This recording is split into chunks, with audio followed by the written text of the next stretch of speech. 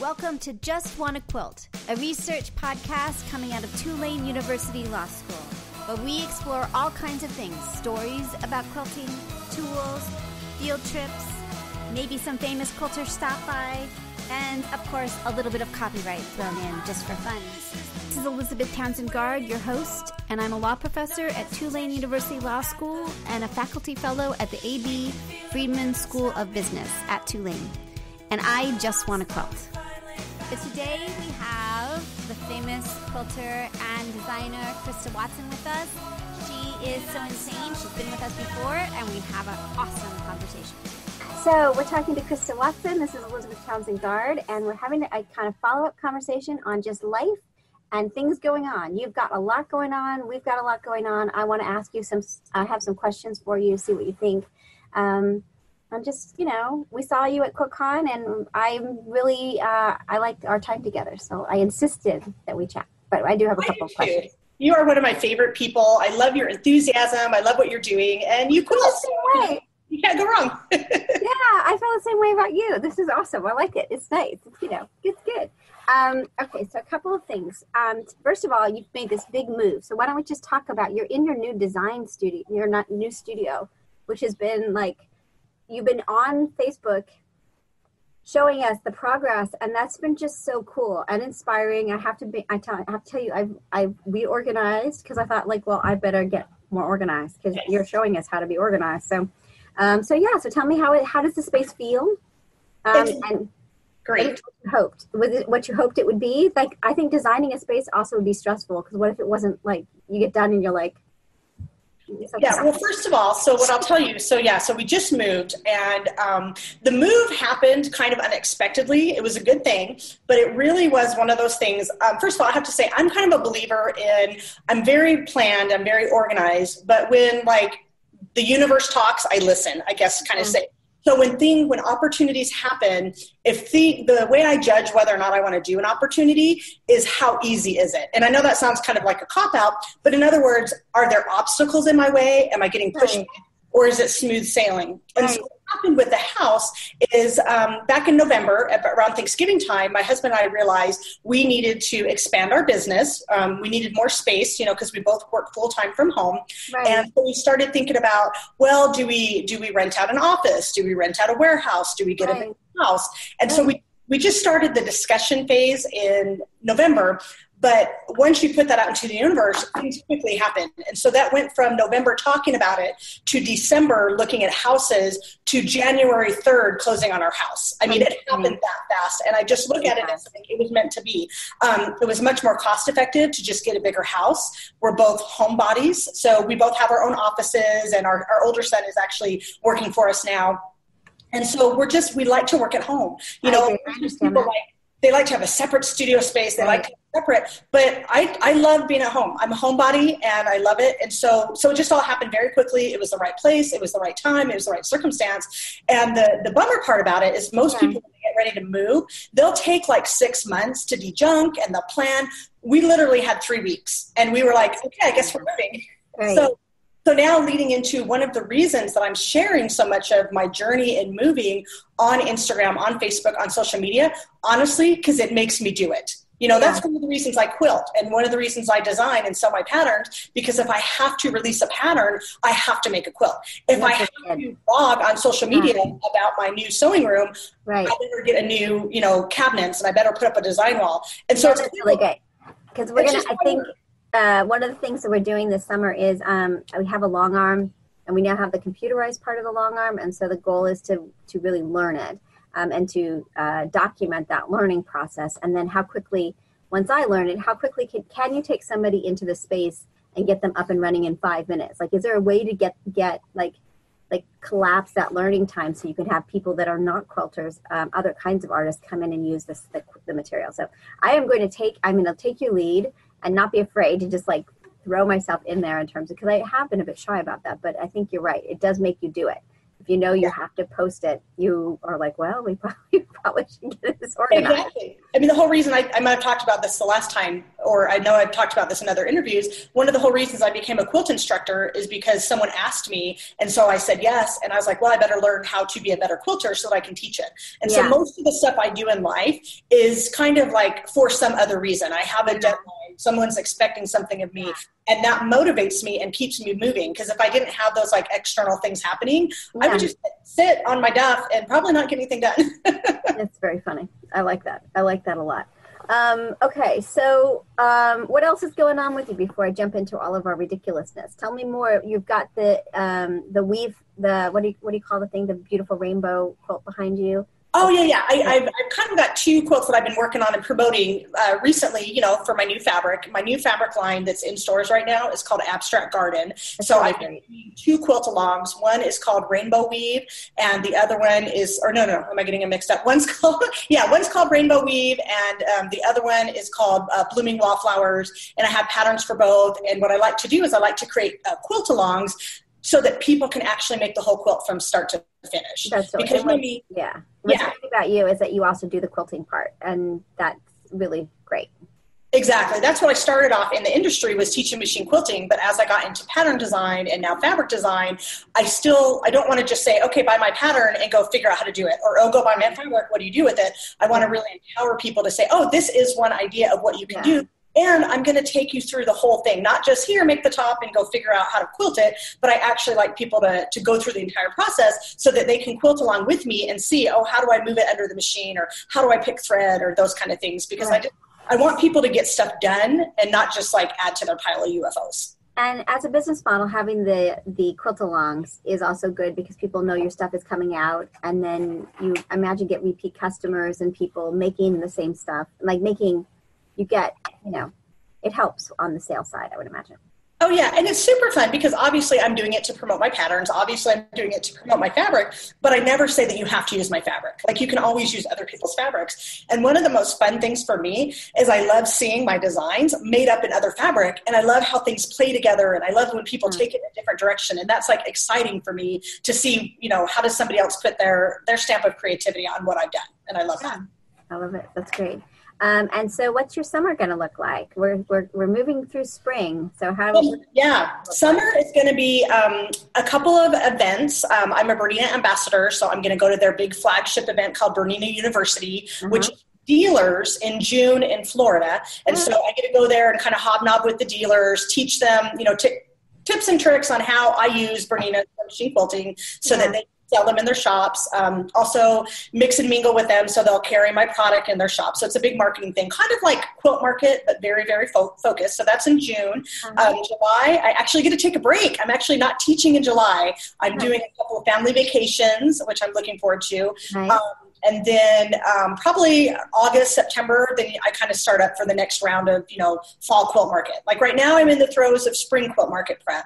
Then I have a little bit of a break. And then after the summer, I get into fall. So, the one thing I've tried to do this year is I've tried to not say yes to everything that's offered. And that's hard. Try to give myself more downtime, try not to be gone all the time, try to be home more because I still have kids at home. So it's been the summer of, let's maybe actually go on vacation this year. I like that. But then I'm also writing a book. I forgot about that. That's August, but that'll be fine. That'll be fine, right. You got to compartmentalize, right? Yeah, exactly. Interesting. All right. So the other thing I wanted to talk to you about before we run out of time is kind of where we are in this project. Okay. And put your business hat on to see what you think about what we're doing. So what are we doing? Well, we see a need. The need that we've seen is a couple of things. We see there's not a lot of strong information out there on intellectual property and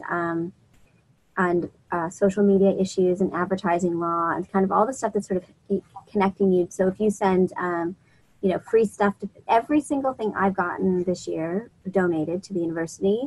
No one has sent me any contract or anything that tells me what I can and can't do with the materials, which I think is really interesting. And or equipment, and we've gotten a lot of donations because the project needed it, and we continue to donate it on. But I think that's really interesting because there's FCC regulations that require you to make sure that people are doing certain things, and nobody's doing that. So I found that really interesting. So educating both the industry and helping the industry out with sort of basic stuff on giveaways and things like that.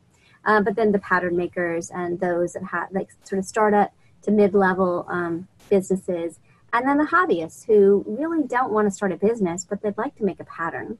And they don't really know how to do that or how to market it. So we're thinking about this platform. We can't figure out the name, which is funny because I'm way about naming things. And it tells you that we haven't thought it through quite yet. But the idea is to have a subscription service for different tiers of people.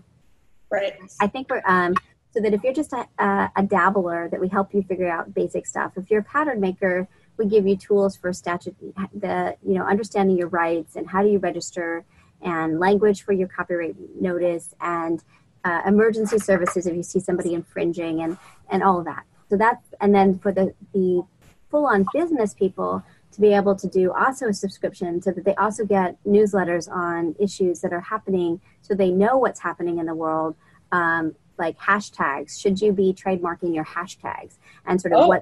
Never thought of that before. Right? So things like that, and brand ambassadors. If you're going to start a brand ambassador program, what should you be thinking about? Should it be a non-exclusive? Should it be, the sort of issues that might arise that you might not be thinking about, so that you can have the conversations and talk to your attorney about the things that we're researching and doing here. So that's kind of the idea, is these 3 tiers. So what do you think about that? And then also a referral system that allows you to know about attorneys that are in the field that know about, that we know them, they know, that you have a place to go.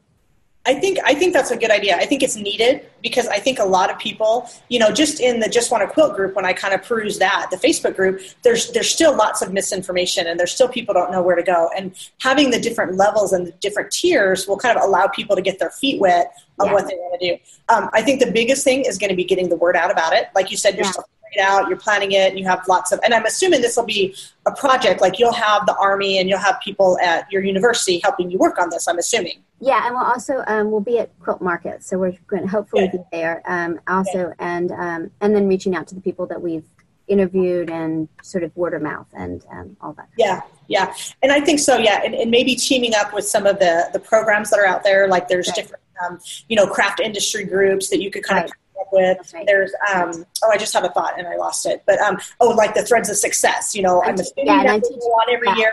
But this would be like a team. Right. So I'm teaching 3 classes there. So the idea would be then you could introduce other classes. Yeah. So that kind of thing. But yeah, I like the idea. And I like in general that like when JustWannaQuilt, like you throw things out there and you're very open and transparent about what you guys are working on. So then like people kind of go along on the journey and they get part of that, of developing that. And I think that's really cool too. It's so interesting because you posted, you're the reason this started. I forgot. You're the reason this started. They were at Quilt Markets. Right. You had somebody, you posted something about, didn't you post, and we can cut this out if you did, didn't you post something about somebody, there was somebody. Oh yeah, one of my quilts that I was debuting at Quilt Market, somebody had already taken it and had it was obviously a copy and they had put it up on Craftsy. I was rooming with Pam Weeks, who is the curator of the New England Quilt Museum.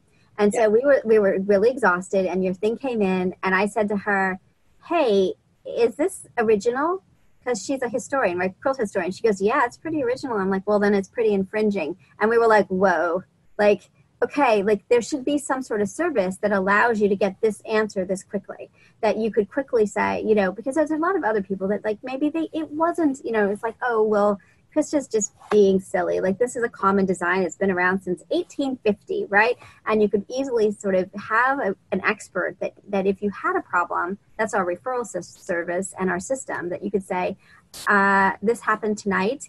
I'm not sure what to do. We could say, let's, for a fee, let's quickly get to Pam or someone else, have them do a quick report. Let's get you to attorney. Have them do it, and you can also start to do the cease and desist letters and the notice of takedowns. How do you approach it? You could have a DIY thing and just get it done. So that was kind of our thought, is that it would speed up the process of responding to the issue. And knowing how to do it, because you're right. And I think that's going to be the crux of the matter right there, because I see all this all the time.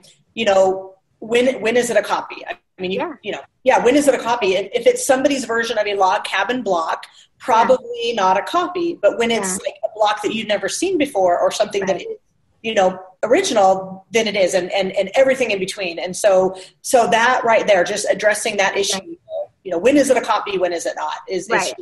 And I think part of it is having opportunities for people to learn about copyright in various ways, because people learn differently, so that they are aware themselves, that they're not going to be like, well, they copied my instructions and my measurements, and that's not fair. And it's like, well, that's not protected. Right. So, right. So that's the other thing. The other part we're playing with, and then I want to sort of one more businessy side on this, is that what we want to do is start with the pattern makers, because they're very finite what their issues are, right? Like, is it copyrightable? How do you protect it? What happens if somebody messes with you?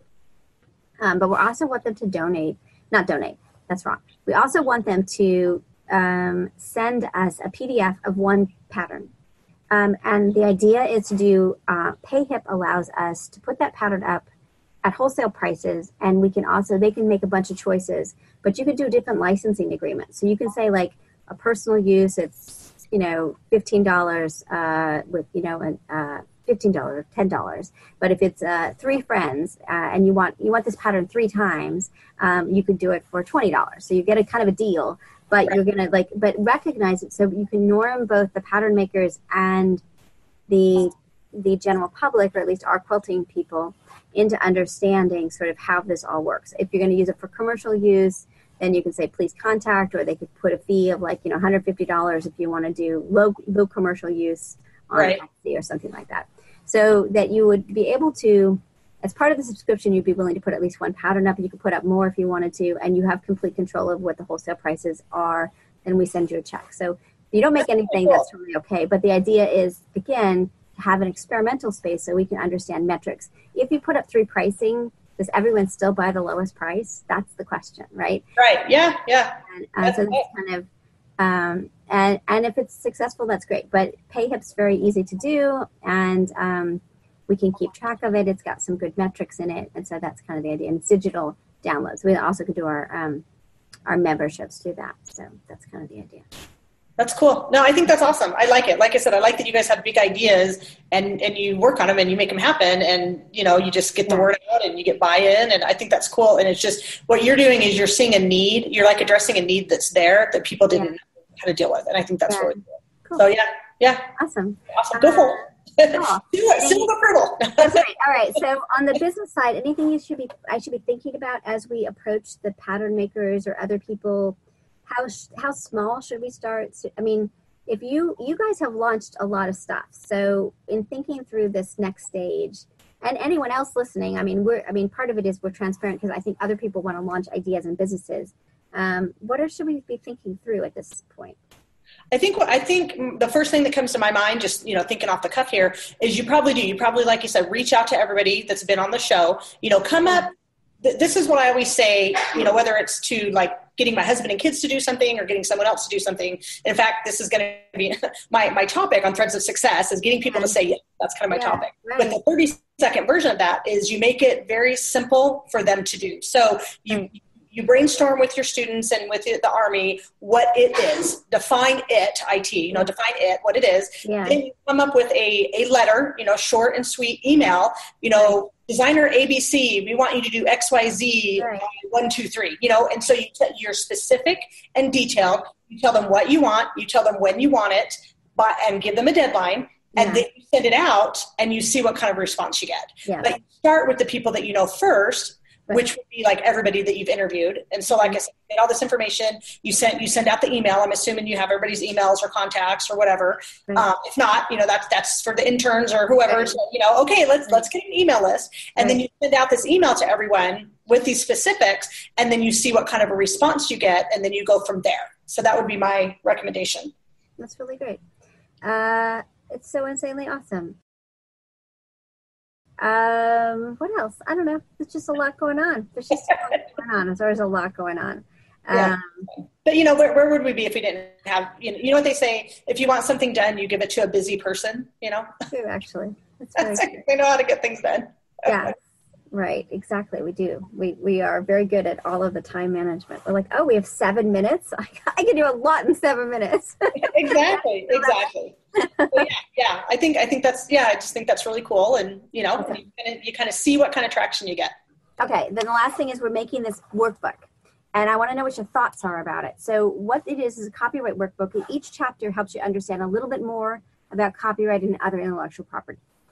So we did the basic one at the first chapter at QuiltCon, which is good. Super easy. But my question is, should we be trying to, and we may do it as chapters, like each chapter. We've talked about this before. I'm not sure exactly how to make it successful and how to think about it. Should I be thinking about talking to designers and people like you to be like, hey, would you work on chapter 1 or chapter 2? So there's collaboration and sort of, I can see a benefit to that. But I also don't know. Do you know what I mean? Like, I'm not a designer. I'm a law professor. So, as we start to think about like explaining public domain, we have a great idea for this, but like, should we also be using the celebrity power of a number of the people that we know to not just have it us doing a book, but that it's more of a collaboration or collective work? Yeah, I think collaboration is always good because people like that. And the more hands you have on something, the more people you have involved, the more people take ownership of it. And it's like a baby, you know what I mean? And so, kind of back to, just start with the resources that you have with the people that you're interested in, outline it if you haven't already. I'm assuming you probably have an outline of what you want things to be and how you want them to flow. Yeah. And we're working on each of them. Yeah. And start assigning and delegating and, and seeing, which maybe kind of have a dream list of like, oh, this person would be great to discuss this aspect, or this person would be great for that. And then just kind of start, breaking it down. I mean, I apply that to everything in life. If something's as big and overwhelming, I kind of just make an outline, make a wish list, and then just like, okay, this is too overwhelming, but how about if I break it down into sections and then just delegate it if you have to. That's really great. And then you can start to think about sort of different people that do different things and why that would be great for that chapter. Exactly. So that it is a good example of it. Awesome. I think that would be great. Well, I'm going to hit you up for that sometime soon. I have to tell you, I see a lot of fabric. I like a lot of fabric. I'm doing this really cool thing. Somebody else did an inventory quote. Do you know those? Where you take a little 3-inch square of every piece of fabric you have, and I'm putting it in a rainbow, but you have like literally your entire inventory in a quilt. It's so insanely awesome. Anyway, I really like your fabric. Oh, thank you. I know. One of the things I did, it was kind of all my fabric. So I'm like, I have to say, I'm always like, I like this piece. Oh, thank you. Well, it's been fun. I know I'm kind of in between projects right now because I'm basically promoting the stuff that's in stores now. I'm waiting for my next samples of fabric that I'm going to be sharing at Spring Market. Nice. So the move thing kind of worked at a good time where I'm not sewing anything right now. So I'm getting everything set up. I'm doing computer work. And then probably in the next couple weeks, I'll start getting all my sample fabrics. So then that's where, again, I'll go under a rock and hide for a while. And I will literally just sew for like 4 weeks straight. So like I'm trying to get ahead. Like I did my design wall and I did my getting everything ready. So and so that like I'm doing a lot of computer work right now while I'm not sewing. And then once I sew, it'll just be like, listen to all the podcasts I've missed. That's right. Like hours and hours and hours while I sew for days and days. So it's I kind of tend to batch things. Like I do a whole bunch of computer work and then a whole bunch of design work and a whole bunch of sewing work. And, my goal in life would be if I could just do a little bit every day, but it doesn't work that way. Life is just not that way, right? Yeah, exactly. Well, I just love chatting with you and catching up. And we really should chat about things more. I think it's just cool. It's just I'll see. Are you guys going to be where's your next event? Like, where are you guys going to be next? I think Market is our next thing that's on tap right now. We might do some stuff in the summer. We also might do a tour. We're thinking about going from Toronto to Nebraska. Oh, that would be fun. Yeah, because my kid's going to be in Chicago, and so I want to be at least, it's like 8 hours each way. So, like, if there was some problem, I could get to her. So we're thinking about maybe a 2-week summer tour of, like, going down that direction. But I think Market. I can't do Spring Market because that's during graduation. So right. I have obligations. I have to. I know. Every year I have to check because my kids. I'm like, can I do this event? Where's my kid? Right. Any graduations happening? I know. We were lucky that last week or last year because a lot of times they don't post the schedules until I And like we did not miss last spring market. My 18-year-old son graduated, and I think market was like the week before graduation. I was like, okay, thank goodness. And so my daughter will be 2 years. So 2 years from now, I have to make sure, okay, is market the same week as her graduation? If it is, then I'm not going to be there that year. That's right. So That's right. I know. I wish the schools would kind of get their schedules more than a year out, because my schedule's 2 to 3 years out. That's very funny. Yes. Well, for me, graduation is a yearly thing where I have to sit on the stage. So yeah, that's right. Because exactly. So my obligations are to be part of the set dressing for Tell them to switch it around your schedule. Just like the question is, can I break hand sewing? Like, is that reasonable? Can I just do some hexes while I'm on stage? I don't know. Is that crossing a line? I don't know. I think I might be trying it this year. We did get Kindle books banned from graduation because people were putting Kindles in their programs, the faculty.